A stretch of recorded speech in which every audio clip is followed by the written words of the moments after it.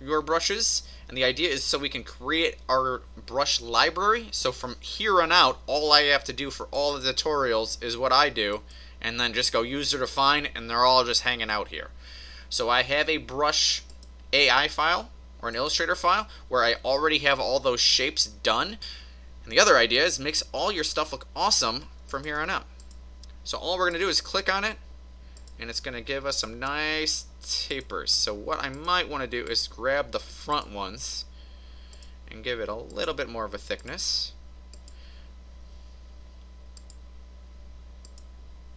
And whenever we're doing brushes, what we are basically looking for, especially since most of you guys are new to this, is we are looking for the edges. And anytime an edge is, or one of these strokes is floating out in space, that is a good signal that we would want that to be tapered, hanging out here. Now this stuff is going to get overlapped, and we are going to erase those later. I'm just going to leave those alone. I'm going to go to 5, and maybe for this one, I'm going to go to 7. Let's bring that one up to 2. Now most of our guy is actually going to get covered and filled in. So you're going to notice that I will not be doing some of these. And if I think we need to erase, then I will thicken it up just so when we do the next step, it'll make more sense. And it'll make our lives easy. Alright, so this one, I want this one to be fat, and I want this one to be tapered over here. If it ever goes in the wrong direction, notice I have 2.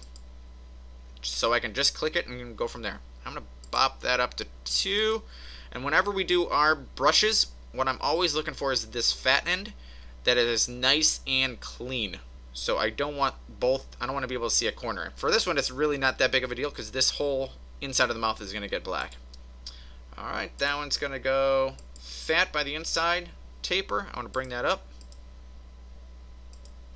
Let's see if we can use the same one. Let's go 2. Good. All that stuff will get deleted. I do want this one to have a different style brush where it's got fat edges. Let's go to 2 with it. That one's not that big of a deal, but just so we can get in the same habit of things, let's just bring that up. So notice that I was trying to get rid of the corner that's hanging out in the mouth.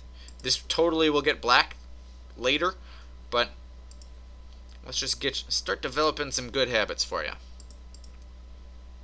I'm just going to pop that up to 2. Now my thought process right now is just how much of this back edge do I want to see. I'm going to do fat to skinny on that one. Take that back. Let's go fat, fat. That's good. I might just take this little point, and I might just bring it up a tiny bit. All I'm doing is using my arrows, by the way. That's good. Let's go back to that one. So just notice everything is still in stroke form. I have not expanded anything yet. Good. Let's just go thick with this. This is all going to get filled in, by the way. We can leave that alone. We can leave those guys alone. That's all going to get filled in, so we can just delete that. Okay, so all I'm doing right now is just kind of doing little double checks. And what I'm looking for is all of these overlapped edges. Alright, I say we look good. So for this one, we are done with brushes. That was it. Moving along, I'm going to duplicate. Now I like leaving this one for sure, because that one is where it's still stroked out. So once we start erasing things, if I want to just come back, grab a point, and move it, way easier. So what we are going to do next, I'm going to click this little circle. It's going to select everything. I'm going to go expand appearance, and I'm going to usually do it twice until I get this little pop-up, and then I will click OK. And now everything is a shape, so we no longer have strokes. Everything is a shape. And now we get to come in and just clean everything up. And this process is so easy. This is where I've started to modify for beginners, because it makes your life ridiculously easy. And then we don't have to line things up. We don't have to mess around with strokes, especially when we add our brushes, where I just click on it, black arrow, Shift E is eraser, and then I just delete that edge. So anything I want to overlap, I just come in, erase, erase. If I want to change the size of the brush, I am using my bracket key. Bracket key is next to the P. So it'll go OP and then your brackets. So black arrow, Shift E. You'll also see it highlighting up here, by the way. So as we are doing this, things just to pay attention to. I'm selecting the area I want. I'm going to go Shift E. So this whole thing behind the nose, all of this is going to get erased. So notice it looks like I'm killing everything. And then when I come back, it only deletes the line that I have selected. So it's quite foolproof. Good. Good. I'm going to grab that nose. That's going to tuck behind this little crease, little Ren and Stimpy nose. I guess it won't be Ren, it'll be Stimpy. Good. I'm going to grab this lip. And that one's going to tuck behind that front lip. Good. I'm going to grab this. And then let's just make sure that that pops out. Beautiful. Shifty. Now with the brushes, you will notice that there is a tiny bit of a color difference. Don't even worry about that. We will clean that all up later. Okay. I think everything looks... I was going to say, that was too easy. Select, Shift E. Select, Shift E. And my hand is always hanging out on the keyboard, since we do so much with shortcuts on this.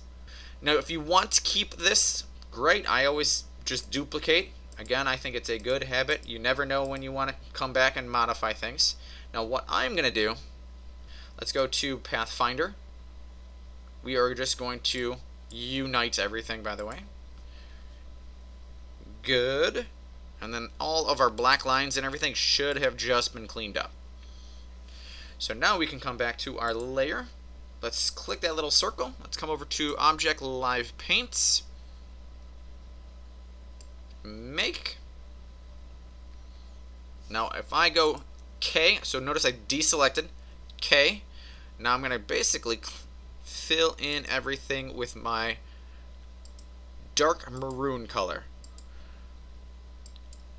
So I'm going to pretty much fill in all of these darks. Fill in the mouth.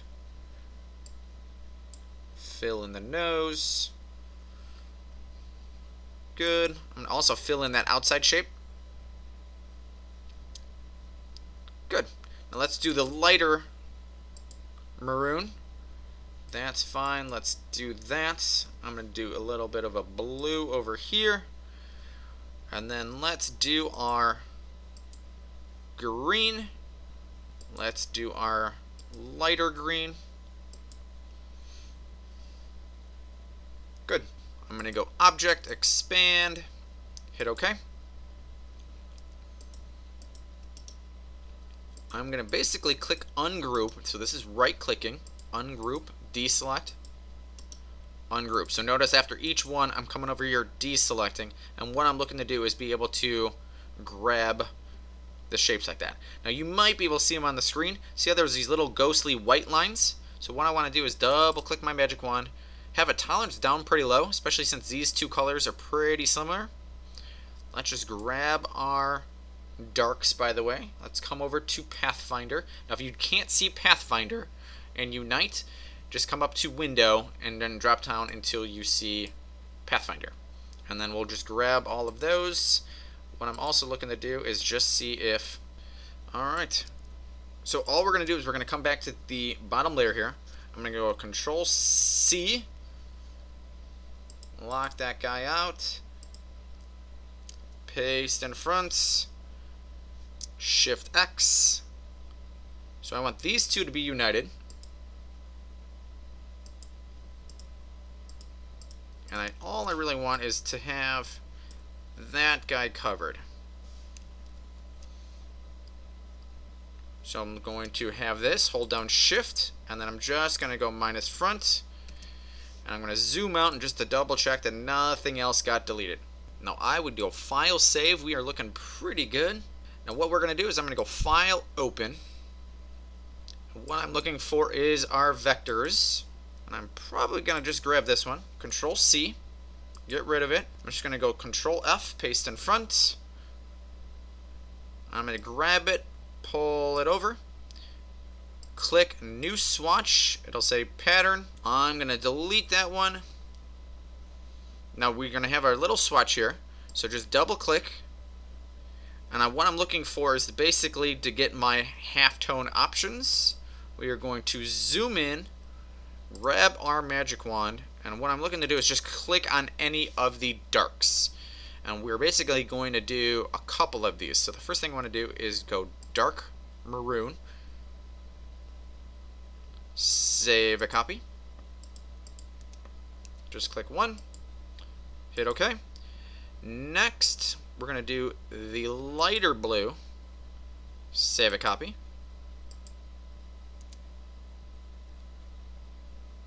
hit OK. Everything is still selected, and then I'm going to do the lighter, save a copy. 3, hit OK. Alright, click on done. Now you're going to notice that they are just hanging out in your swatchers. So let's go Control 0. Let's just see everything. Now what I'm looking to do is grab all of the maroons. I'm going to do the long version just so you can see it. I'm going to go copy. I'm going to go paste in front. There you go. And then for this one, I'm going to go dark red. We're going to add in those little halftones. I'm going to grab my face. Let's do long just so you can see that I'm adding a separate shape. Copy. Paste in front.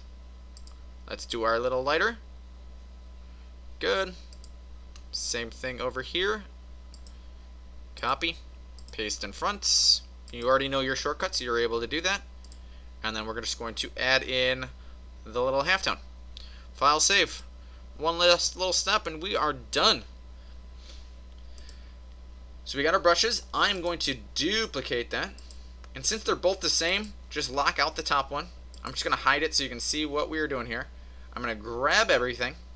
And what we are looking to do is add a little bit of a shadow underneath it. So it'll look more like a sticker. Now notice that I did duplicate it. I locked it out. I'm going to go Pathfinder. And we're basically going to pull everything together. Okay. And I'm just going to come over and grab this green. We are on the bottom layer. This one is locked out, by the way. Just so you're aware, this one's still hanging out. All we're going to do is come up to Object. We're going to drop down where it says Path. We're going to go to Offset Path. I want rounded corners. Let's just start with these zeroed out. 0.1. I can always preview. Always just double check that you don't have any strays. And then hit OK. Boom! Done. File save.